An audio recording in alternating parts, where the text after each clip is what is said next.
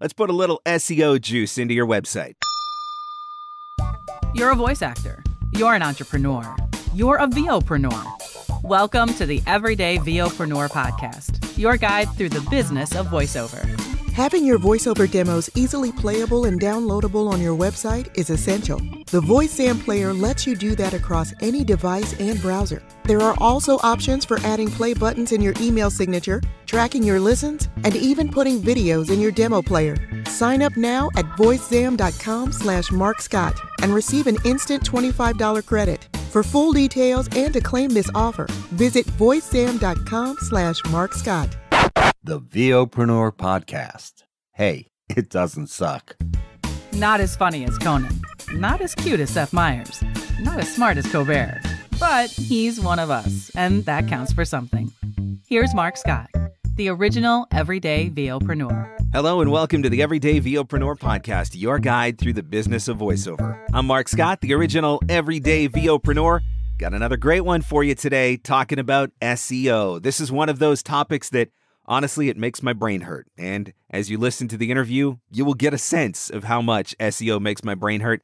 But it is also one of those things that I know can make a huge difference in your website if you can figure out even some of the basic tips and tricks to improve your SEO. And that is exactly what we're going to help you do. Now, just before we dive into this week's episode, one quick favor to ask. Are you enjoying the podcast? Would you do me a favor? Would you head over to Apple Podcasts or wherever you're listening and leave a 5-star review? Let people know that you're enjoying the interview series. Let them know that you're learning, and let them know how much you enjoy the Everyday VOPRENEUR podcast. Also, while you're listening, tag me on Instagram, @MarkScott. You can throw it in your Instagram stories. Let me know that you're listening, and I'll share it as well. Would love to hear from you. So, my guest today is going to help you with your SEO writing. Now, just to be clear, that does not mean that we all have to go out and start blogs, although that is certainly one of the options that is available to us. But I think you're going to be surprised at all of the little things that you can do, even to a basic website, to help improve your SEO and get a little extra love from the Google bots and the algorithms and all of the other technology that is out there. Enjoy this interview. An SEO-rich website that ranks high in Google and brings regular work through the door simply because it appears high in multiple searches is, of course, the dream, but it is one that is not easily attained. It requires a great deal of effort, often a significant investment, unless you happen to be an expert SEO writer, which most of us are not. However, it just so happens that there is one voice actor in our midst who is an expert on the subject, and she has some tips that she is willing to share. Welcome to the Everyday VOPRENEUR podcast, Lynn Norris. Hi, Mark. Thanks for having me. So I was told by a mutual friend that right out of the gate, I needed to ask you about the Hamptons. The Hamptons? I was told that there's a goal there. In the oh no, it's actually Cape Cod, not the Hamptons. Okay, she told me Hamptons, but it's actually Cape Cod. All right. Well, tell me what the Cape Cod goal is. I have lived for a very long time in the New York area. I'm in Hoboken, which I just call Manhattan West. It's literally straight across the Hudson River from Manhattan. But I've lived in the concrete jungle for a super long time, and I want trees. Yes. I know that I'm asking for a house, which, is great, but also has a whole set of maintenance issues. But I want trees and wind and quiet, and not to share a couple walls with neighbors who renovate and things like that. I understand. You know what? My wife and I went to Cape Cod several years ago. We went kind of for an anniversary trip. We took our bikes and we rode like 65 or 68 kilometers or something like that in a single day, which I don't know what that means. 45 miles or something. I don't even know. But the bicycle paths around Cape Cod, you could literally ride all the way around all of Cape Cod on your bike on the most amazing trails. And we had so much fun. It was a really great weekend. So I could totally understand why you would want to end up there. Yeah. My friends have a home there and I go to visit, and it's not even to visit them. There's some pretty good seafood on Cape Cod as well. I recall eating my fair share of lobster while I was out there for a couple of days. So yes. Nice. So it's all great. Yeah. All right. So let's talk SEO, because I know that that's what people have a lot of questions about. And I think we're going to learn a lot here. So I'm excited for this. Now, SEO writing and creative writing are two different things. And I kind of touched on this a little bit when I interviewed Paul Strickwerda recently, and he was talking more about the blogging and creative side of things. But help us understand the difference between SEO writing and creative writing. And can creative writing still help with SEO? Yes, definitely. So the way that I look at it is that what I do and help people do is writing content for your website. So you want to think of it not just as, well, gosh, I don't know any of the SEO rules, so I'm just going to sit down and pump out a couple of paragraphs about who I am. It all started in the 4th grade when Lynn was in the Wiggle Worm, or content writing where it's just where now we even think like, gosh, we have to write blog, short mini blogs like Paul does on our Instagram page and then transfer those to the website. So creative writing can be super great for your website. And if you blend in the SEO, so I kind of try to think about it like that we're writing creative content with the SEO rules blended in. Okay. So we're not SEO scientists, certainly. I'm not, anyway. But you still want to write for two primary audiences, the humans that are going to read your page, but also the computers that are going to organize all the data on your website. And the only way they can do that is by reading words. So you have to write for two audiences, but you can blend the two together nicely, I think. And is it fair to say that one of the easiest ways to do that is to just think about, if I was going to Google something, how would I Google it? Which is usually in the form of a question, right? Like, generally speaking, now when we search things up, we're typing questions into Google. So if we can incorporate an element of that into the writing, is that kind of the easiest way to do it, or is that too broad of a statement? Well, the way that I've worked with people is to say, okay, first of all, you're not sitting down to write, call me Ishmael. You are sitting down first to plan out what you want to say. And so think back to your 5-paragraph essay plans in English class and then make it fun. Certainly not terrible like English class may have been for some, but it's a structure. So you're going to need to think about first, okay, what's the page about? So if that's about a particular genre, let's say it's about explainer videos. So this particular page is about explainer videos. So what do I want to say about it? Well, that's when, to your point, you think about, well, what are people looking for? You never just want to write from the perspective of, this is who I am, this is what I bring to the table. Hope that helps. You want to be thinking about, here's how I can help you. I mean, lots of people, you talk about this all the time. So do other marketing teachers of like, it's not about you, it's about them. Mm-hmm. But you want to talk to them from their perspective. Even if you're talking about yourself, it's relatable. So if you imagine the question is, how can I get voiceover quickly? Then even if you tell a story about how, at 7 p.m. on a Friday night, a client reached out to you in a panic and you were able to return it by 9 p.m. so that everybody could enjoy the weekend. You're telling a story about how you responded quickly, but it's in relation to the question they asked. So you can think about creative ways to, instead of just saying, I deliver quickly. And that's great, and that's a fact, but it's not very interesting. Expand on the thought. Right. Okay, so, I mean, part of this then is just paying close attention to the questions that your clients and your potential clients are asking you on a regular basis, because if there's a question that they're asking, chances are other people are thinking or asking that same question, so there's an opportunity to potentially create some content for your website out of those questions. Sure. So it's not taught a lot when we talk about, marketing in voiceover. There are some really great teachers. Obviously, you are one of them. There are a couple of others that do a really good job. So this is not a tear down of any voiceover marketing teachers. But marketing teachers outside of the VO world start with the perfect avatar. Usually it's for like an e-commerce course, and they really go into detail about that perfect avatar. Now, it's not that that's not touched on in voiceover either, but the perfect avatar, how old are they? Where do they live? How much money do they make? I mean, some of those questions are more geared to if you're trying to sell them, I don't know, face cream. But it can also work for, okay, so my perfect avatar for explainer video is the production video house. So the production company, the explainer video company, even more specifically, who's that one person there? But then what are the questions they have?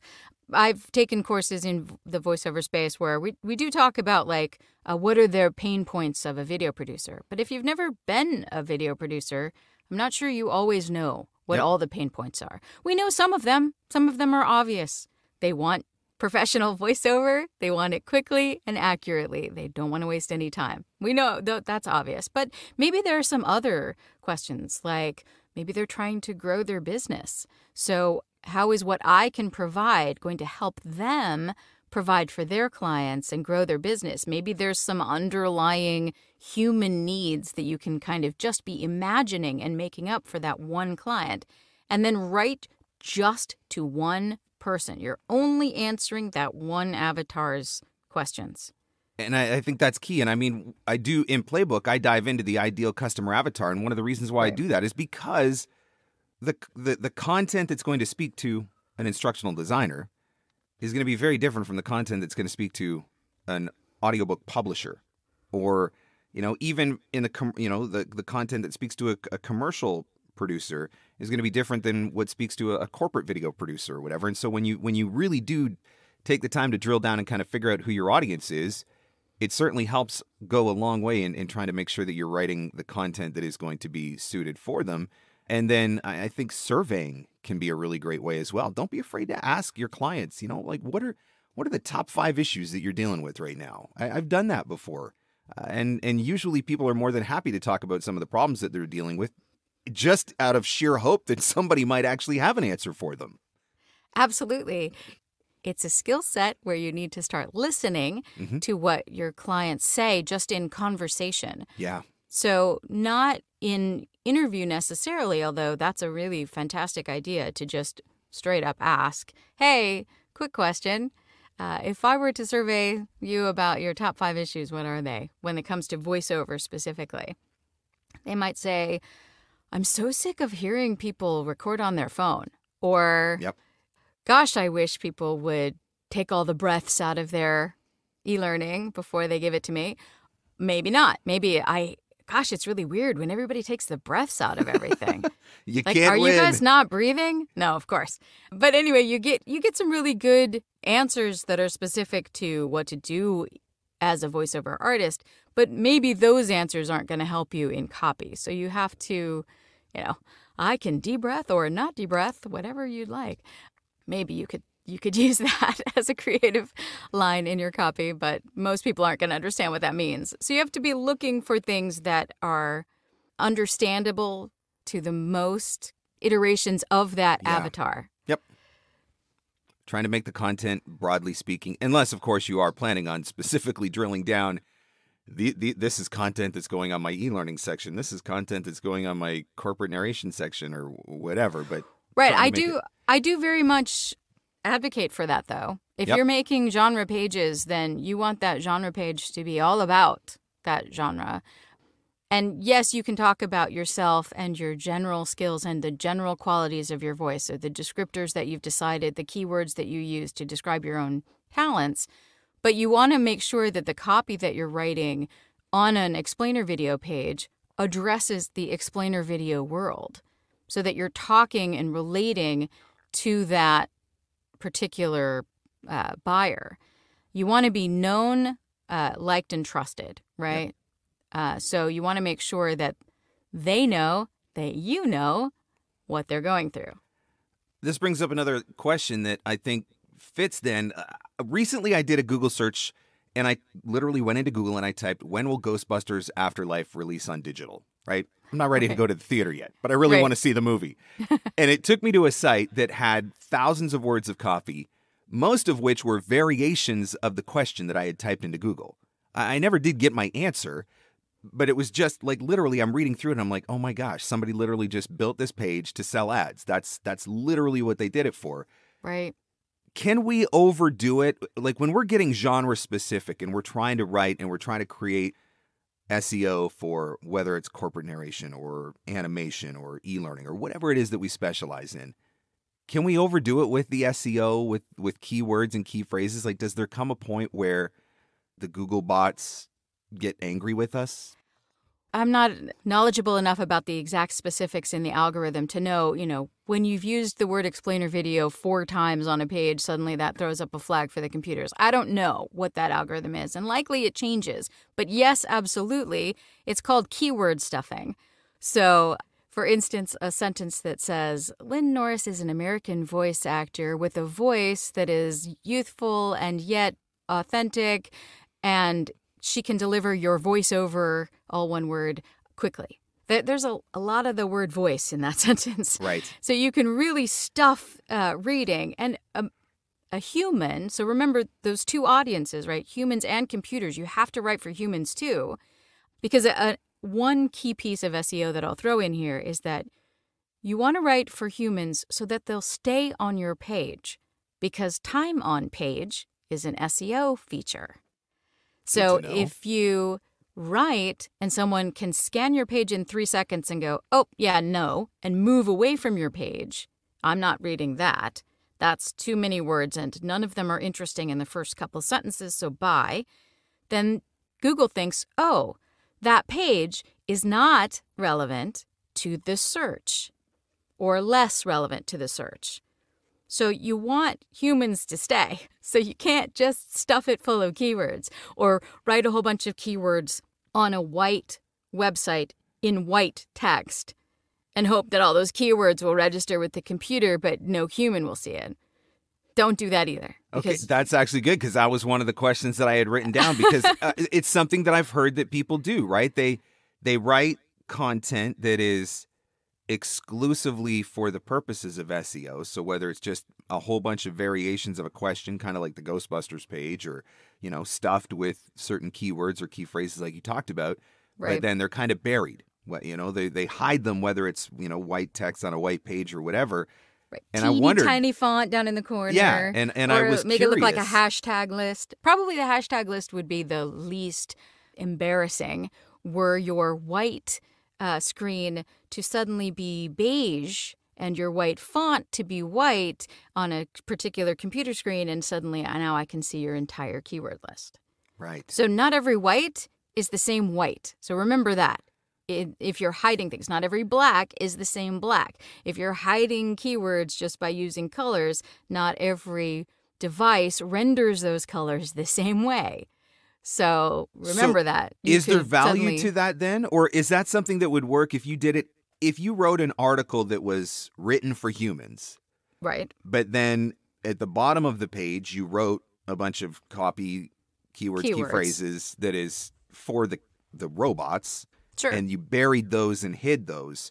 In that application, that would work. But if you were just doing the SEO writing and hiding it all, you're not going to get the time on page. So then that's not going to work. Is that right? Yes. Like Karen Barth said in hers, it depends. Because not every list of keywords is going to help you anyway. If you're using keywords like, I don't know, scientist, doctor, nurse for a medical page, and someone's typing in medical voiceover, none of those keywords are related to that search, so they're not going to help you anyway. So it depends on the keywords you're using. What I would say is if you're writing an article or a blog post and you want to make sure that the keywords are visible, maybe make them a very small list at the bottom and just acknowledge that's what you're doing. Like, here are some of the terms you're going to find inside my article. Okay. Terms. Just so that humans don't go, come on. Like, you didn't write this for me. Now I don't trust you. Yeah. I knew you and I liked you and I got to the bottom of it and I saw your keyword list and now I don't trust you. Very interesting. So, I mean, SEO scientists would know better whether that specifically helps you for SEO. But remember that there's 2 audiences here and you want people to know, like, and trust you as a human, whether your website ranks highly or not. They have found you and they are on your site. And now you want to make sure that they want to hire you, instead of thinking, oh, this person only cares about making sure everyone sees them. The more that we get into this, and having talked with Karen about it, we mentioned that I did an interview with Karen, And now hearing what you have to say, the more that I get into this subject, the more I realize why I have no desire to figure out any of this stuff and why I just want to have somebody do it for me, because there are so many rules to understand. There are so many things to take into consideration. Absolutely. Well, the good part about that, think about it this way, is that you're writing content sprinkled with stuff that will help your website move up in the search engine stuff, and try not to be like an SEO expert about it. You're never going to beat those websites with a big budget that pay lots of money for Google ads and or millions of dollars in SEO every year. You're never going to beat them as a small voiceover business. So don't try. Relax. It did blow my mind when Karen said that there are people that are paying like thousands of dollars a month to get SEO. And I was like, yeah, that 90% of us, 98, 99% of us can't afford to do that. So absolutely. There are little things that we can do along the way that can certainly come into play and help. In this episode, you heard Lynn and I talk about your ideal customer avatar, trying to figure out who is the type of voiceover client that you love to work with and that you want to build your business with. And how do you go out and find more of those? That is one of the things that I teach in VoiceOver Marketing Playbook. I want to teach you how to direct market your voiceover business so that you don't have to stress over SEO, but you can use SEO as a supplemental tool. So we're not just sitting back and waiting for work to come walking through the door all the time. We're going out, we're actively finding and marketing ourselves to new voiceover leads, but maybe working on some SEO stuff so that your website's working for you in the background as well. If you need help with direct marketing, if you don't know where to find leads, if you don't know what to say when you do find them, if you don't understand how to use tools like email marketing and social media to stay in touch with these leads and ultimately convert them to clients, these are all of the things that you're going to learn in VoiceOver Marketing Playbook. Direct marketing is how I have built my entire voiceover business, and I want to give you all my secrets. Playbook is out January 5th to 14th, 2022. Again, that's January 5th to 14th, 2022. And you can find all the details on it at voiceovermarketingplaybook.com. That's voiceovermarketingplaybook.com. Now, back to our show. So if we're writing for SEO and we want to try to make some sort of a difference in a search engine like Google, right? Is there a minimum standard for how much content we need? How often we need to be adding content, how many characters we need to have in a blog or an article? Like, are there some basic rules that kind of come into play? I think the sweet spot now is something like 800 words to 1,200 words. And I believe, Karen could probably correct me if this is incorrect, but I believe that it doesn't matter. Google's not going to go, oh, this is a genre page versus, oh, this is a blog entry page. Google's just going to read words. So the more words you give Google, the better. Okay. Now, my own personal website, because I started writing website copy with my own, breaks a lot of those rules. Some pages are longer than others. I'm working slowly on making that better and adding more content that's relevant, etc. But I think the sweet spot now is somewhere between 800 and 1,200 words. And that is a lot of words, trust me.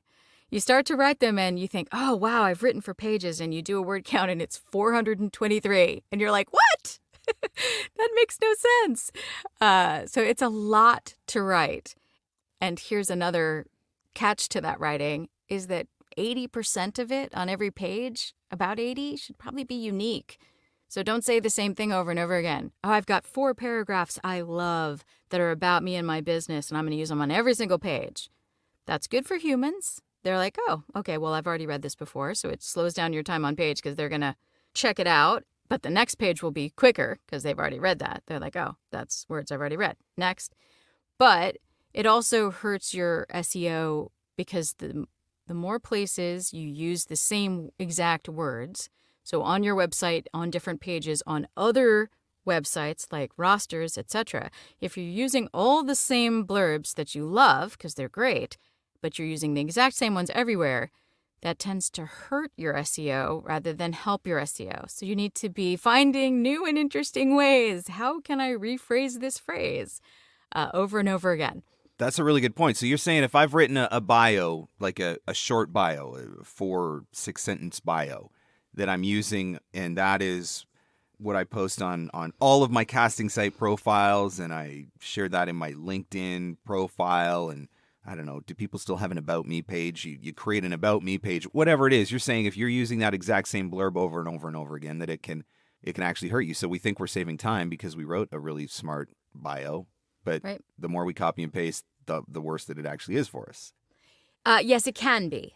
Okay. Nothing, remember, It like depends. Karen said. Everything. It depends. Nothing is a hard and fast rule. So always keep in mind these two audiences. So even with pay-to-play audiences, those are still humans. If you have a really good blurb and no time, and you want to put that on a pay-to-play, and you want to put it on 5, put it on 5, but put on your to-do list that you're going to go back to 4 of them and rewrite some of it. Not all of it doesn't have to be 100% different, but try to shoot for 80% different if you can. Okay. So I'm assuming the same would apply for blogs. So if you wrote a really great blog post, and then you decided that you wanted to share that as an article on LinkedIn, if you copy and paste the blog post into an article on LinkedIn, same thing. It could potentially hurt you. You got to rewrite 80% of it or flip the. I think for blogs, it's a little different. I'm not an expert on whether posting an exact copy of it on LinkedIn hurts you, but having an article or a blog post somewhere else that then links the reader back to your website is actually really good for SEO. Right. That's called a backlink. Yep. So in the case of a blog, whether that's 100% different or 80% different, I wouldn't know the answer to that one. But I do know that for small bios, if the 100% of the tiny bio on a pay-to-play is exactly the same as a small paragraph on your bigger website, then those should be 80% different if you can. Okay. So 80%, that's a generalized rule. General rule, right. Yeah. And you can break every single rule and no one dies. Remember that. Yes. At the end of the day, unless you're willing to spend thousands of dollars, most of the efforts that we're putting in are going to make a minimal difference at best, I'm assuming. But if you know some basic things that you can do, it's best practices, right? Like, let's do at least the basic stuff that we can do so that over time, especially if you're writing a blog or you're consistently adding new content to your website, over time, it starts to make a difference. So we were talking a little bit about biographies then. So Mark wants to know if he should be writing his biography in the first or third person. Great question. That is completely up to Mark. There's a lot of it depends in SEO. There really is. It's a creative space, right? So the same with how should I read an explainer video? How should I voice one? It's the exact same kind of, that depends. Yep. What is the buyer looking for? What I would say about bios and copy in general is that when I started writing copy for other people, I was doing it with Joe and Karen and helping as part of their team, adjunct part of their team. And so I got a lot of great training from them, and their recommendation is third person. I understand that completely. It is very hard for small business solopreneurs to sit down and say, Lynn is the best explainer video voice you will ever need. We feel gross about that. Yep. It feels very braggy. Most of us were brought up to be extremely polite, never say a good word about ourselves. We also are performers. We tend to be super self-deprecating. Yes. So it's very hard to break out of that to say all the good things about yourself in first person. So third person is an easier way to pretend that the business, voiced by Lynn business, is presenting Lynn Norris, the narrator, who just happens to work for voiced by Lynn business, is presenting her in third person. That holds true very much for other rosters. Lynn on the Voice 123 roster or on e-learning narrators roster, you want those bios to be in third person. That's a totally valid point. Something I hadn't thought of before, but yeah. Because they're presenting you. They're introducing you. Yeah, that's smart. So you want those to be. Whether or not your website is in first person or third person is a personal preference, I believe. Most of what I write is in third, but I have written some in first. It's harder for someone to help you and write in first for you. Yes. I can guide you in writing about yourself for sure, but you have to do the writing. because it needs to be in your voice. Yep. And that's something that I would say very much about blogs, just to segue there for a second. I have had people ask me to help them or write for them blog entries, but they've never written a blog before. It's really kind of impossible to hire a ghostwriter. I mean, lots of people do it. Certainly The Art of the Deal might be one of them. But if you've never written anything before in your life, to ask somebody to write and then write as if they were you, it's going to be them. Yep. So now you have to pretend that that's your voice instead of writing in your voice. Yeah. So if you want a blog and you've never written a blog before and you're not sure and you're like, what I will write would be terrible, please write it for me.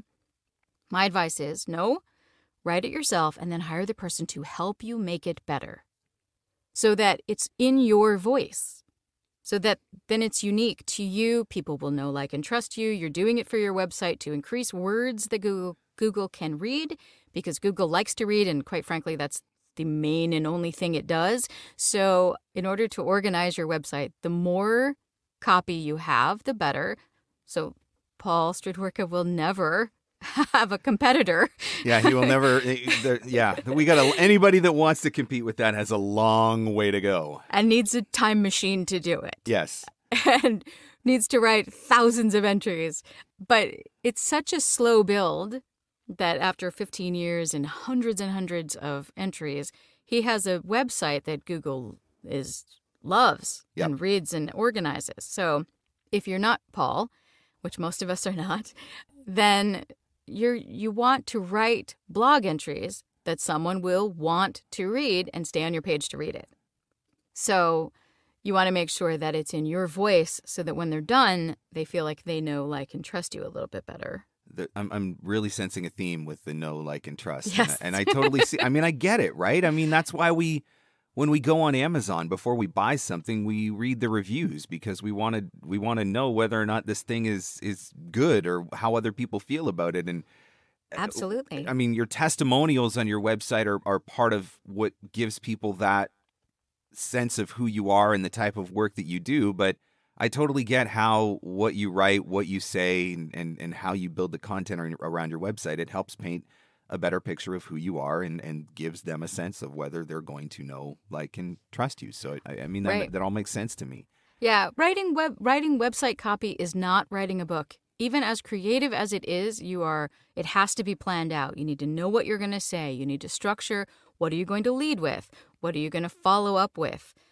What's a better entry? Karen was talking on your podcast about things that are further up the page having more value, being more important. Mm-hmm. Same is true within a paragraph. Okay. So you want to lead with, for instance, if my sentence is, I truly and strongly believe that everyone deserves to be healthy. Get rid of I truly strongly believe that, because the strongest position is at the beginning. Everyone deserves to be healthy, period. This is something that I've been learning because I've been trying to get better with my YouTube channel. I've got so much content on YouTube, but for so many years, I was literally just throwing videos up and I didn't know any better, right? And so I've been doing a lot of reading and learning on how to improve on YouTube. And the creative writer in me wants to start out video descriptions with the beginning of the story or something like that. But now that I'm starting to understand the SEO value of that description box in YouTube, I'm recognizing that I just need to shut up and get to the point. And then if I want to tell a nice story, put that 3 paragraphs down, because what's in that first, what's in those first couple of sentences in the description box is really what is going to provide the vast majority of the SEO value from the YouTube algorithm standpoint. And so it's hard to, I mean, I'm having to basically create new habits, right? Where it's, you cut out some of the fluff and the flowery language and all that sort of stuff and just get to the point of what the thing is about and then bury that other stuff further down. Exactly. Since I started writing copy, I have been a huge student of copywriting because I started way back behind. Copywriters have been learning how to do this their entire careers, and I am way behind. So I was like, okay, how can I learn the most quickly? And so starting to consume copy, what you learn is that that's a never-ending rabbit hole of learning. Yep. But one of the classes that I have taken recently is taught by Marie Forleo and Laura Belgray.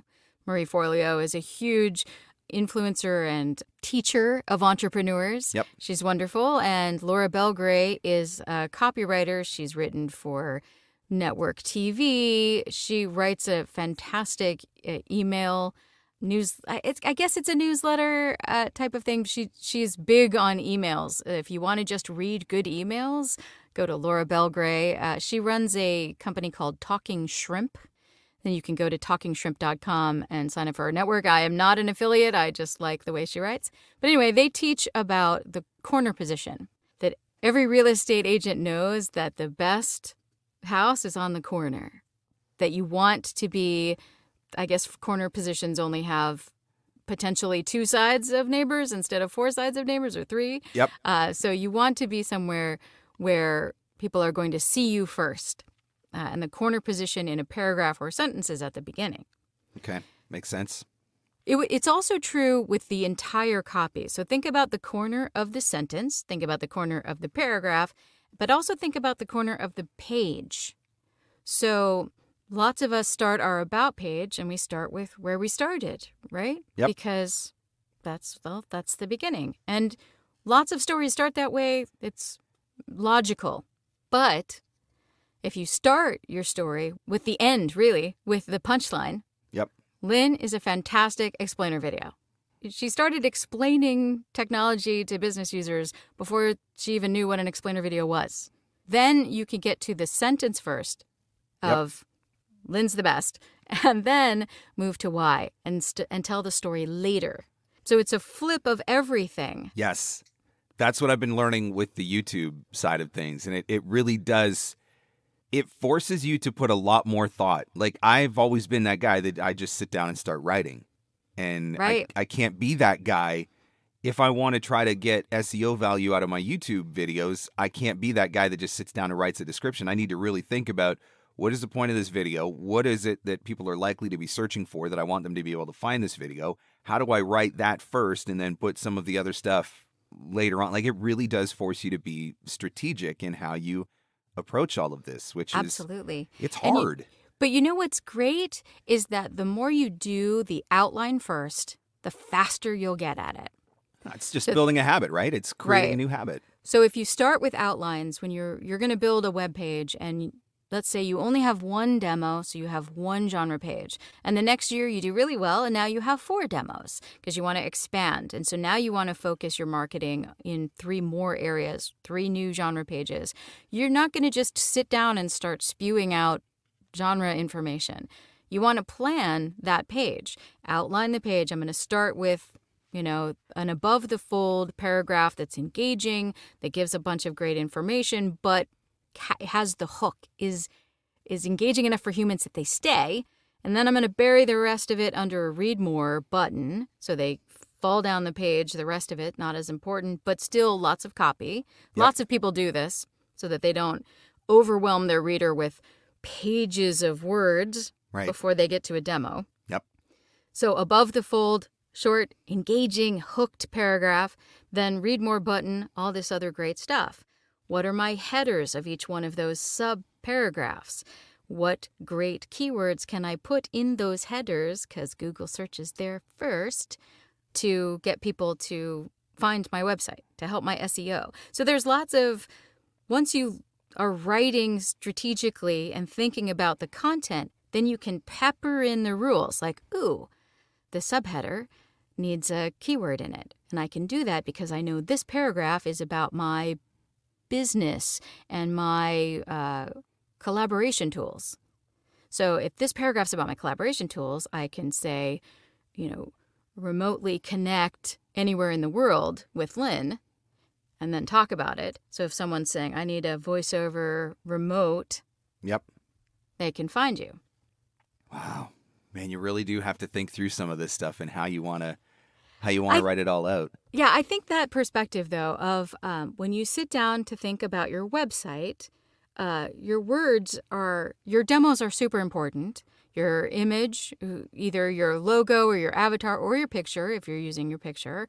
I think most of us use pictures these days because, again, that know, like, and trust factors in. But if you're not using a picture, that's okay. But you need to explain who you are with words, but you can't just sit down to write. And that's the difference between, I've never written a book, but I would imagine when writers sit down to write, they at least know the outline of the story. Yep. What's it about? Who are the main characters? Where am I going to take my reader? And then they write. But that outline helps them move through that writing faster. For sure. So you did touch on this. I want to dive into this. You mentioned pictures because we've been talking a lot about the writing as far as the actual written copy on your website. What about pictures? What can we do beyond just uploading the image? Right. So if you're not maintaining your own website, then you're going to need your webmaster to tag those photos. If you are maintaining your own website, then there are ways that you'll be able to find.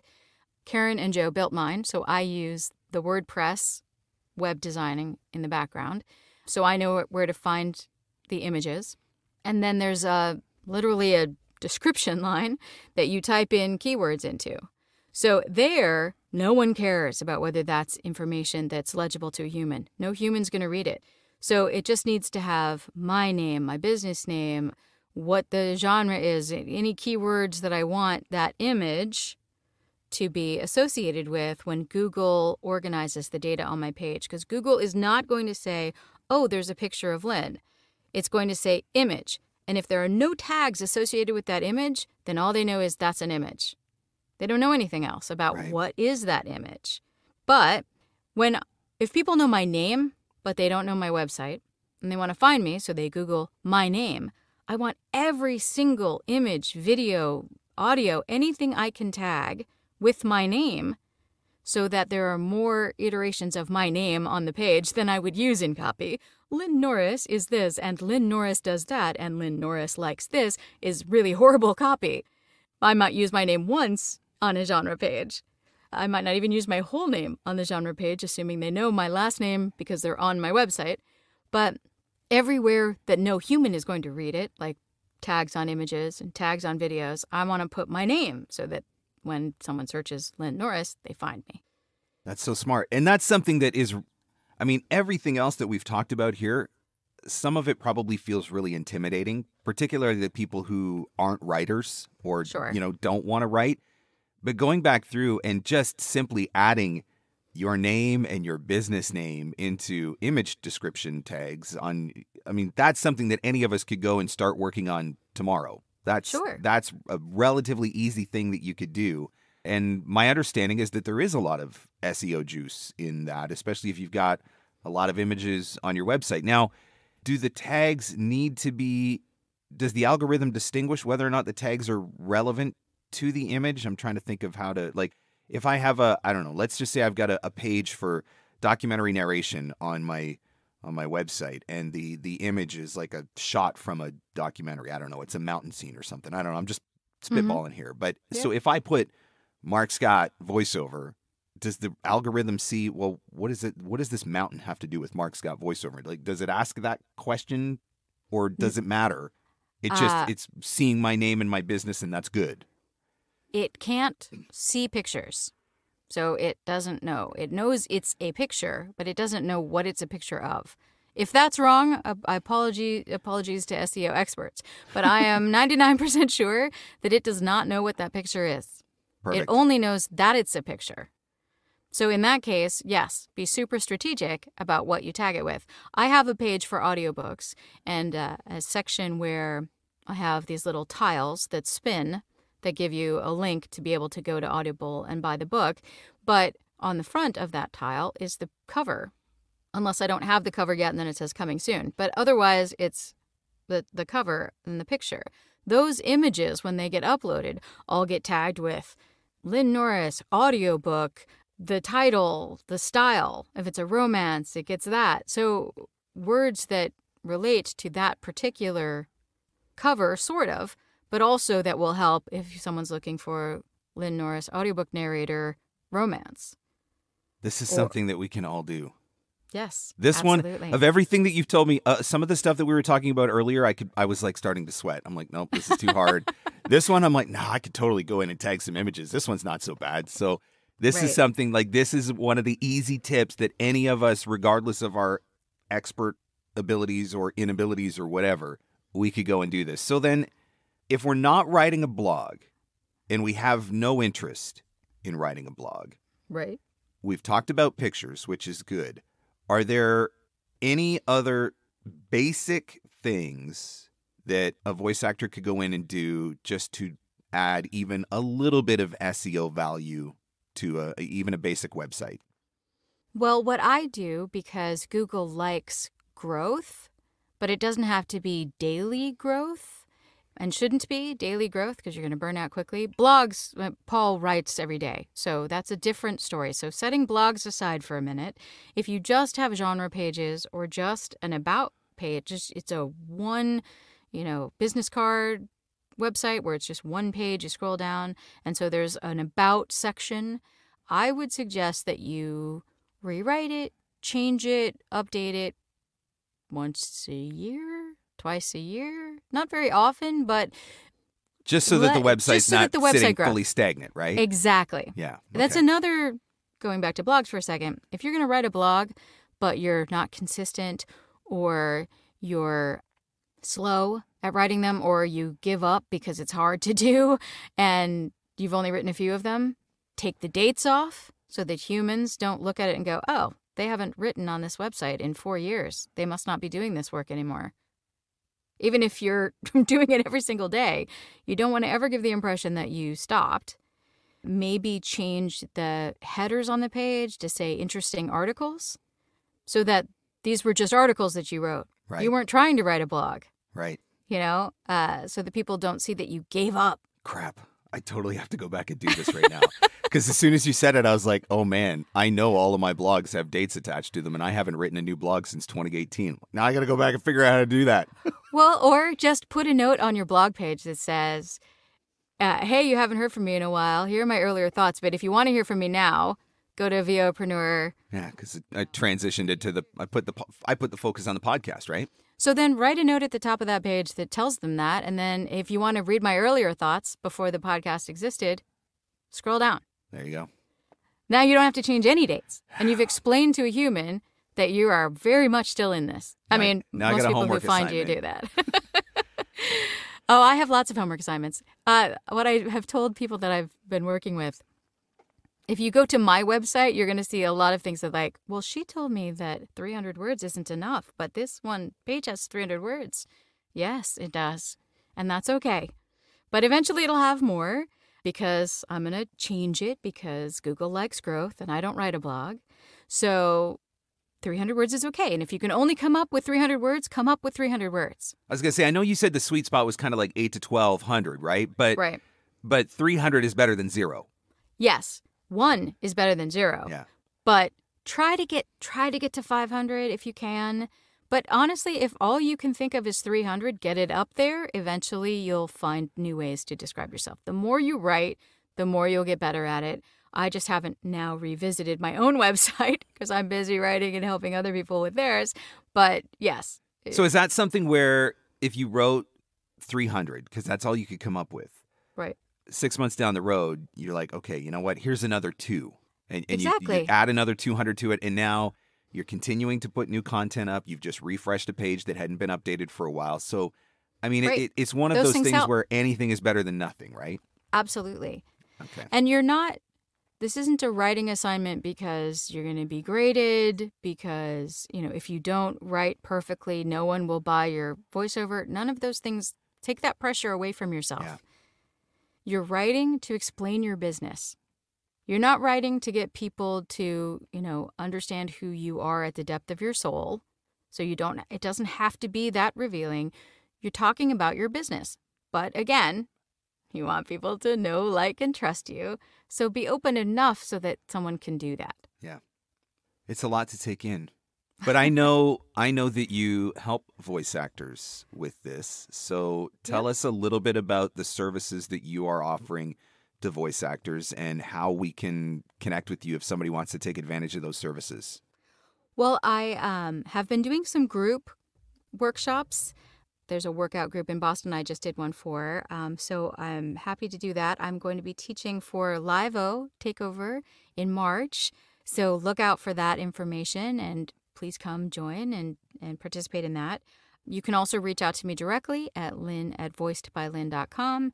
I am starting to offer an hourly coaching for people to either help them strategize with how to write a blog, what to do, and kind of get them thinking and organizing their thoughts, or to sit down with copy they've already written and help them see where to improve it. Sometimes it's not much to improve. Sometimes people are doing a great job and they just need to know that they're doing a great job. So just to have a second set of eyes read it and go, yeah, okay, tell me more.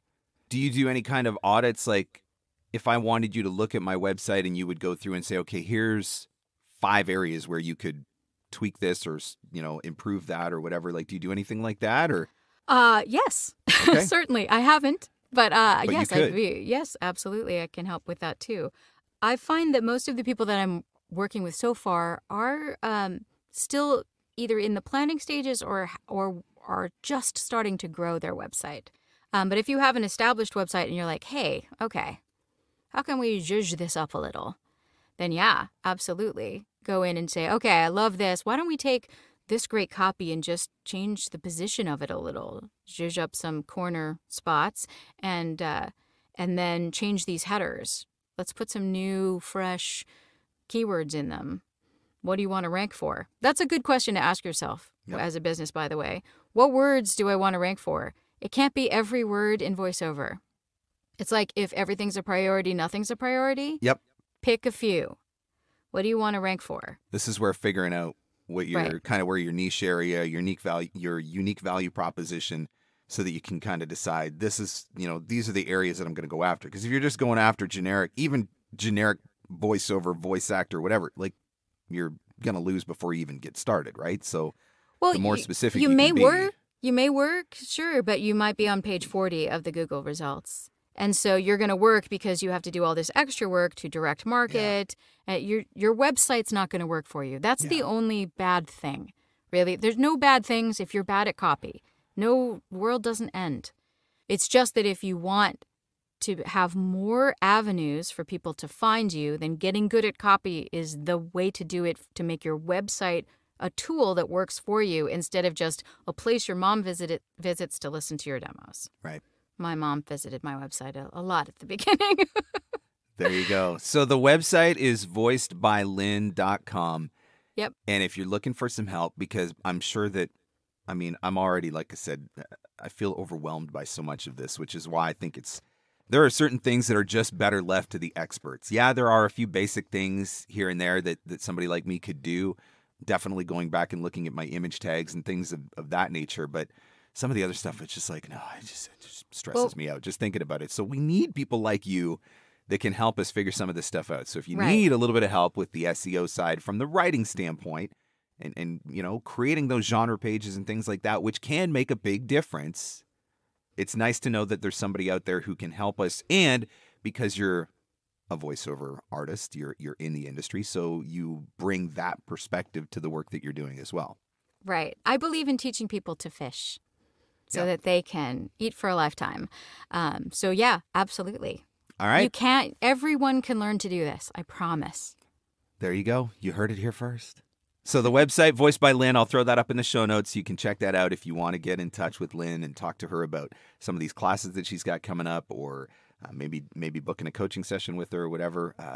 There you go. Lynn, thank you so much. There's a lot to unpack in this interview, but definitely some steps that any one of us, regardless of our level of expertise, can take even now to start slightly improving our SEO, and every little bit helps. So thank you so much for sharing your wisdom. I appreciate you. Well, thank you very much for having me. I was happy to do it. Did that feel a little overwhelming to you? Maybe a little bit intimidating? I know it did for me, but that's not necessarily a bad thing. This is one of the reasons why I think that SEO is one of those tasks on your to-do list that should probably be left to the experts, because there's so much to know. And Just when you think you've started figuring it out, Google will go and change the rules, and then you're starting over from scratch anyway.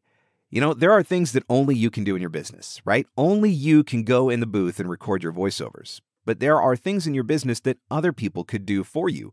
And the more that you get other people to do those things for you, the more time that frees you up to do the things that only you can do. So outsourcing SEO, not necessarily a bad idea. And somebody like Lynn, who works in our industry, somebody who you can know, like, and trust, is certainly someone who can help you figure a few of these things out. I know that I've got some homework to do. I'm definitely going to be going back and looking at image tags, and I got to do that across multiple websites as well. But so many things to learn, so much to understand, but so much great advice as well. Every little bit helps when you're trying to put yourself out there and you're trying to get found.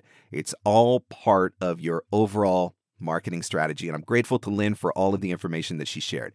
If you learned something, would you let us know?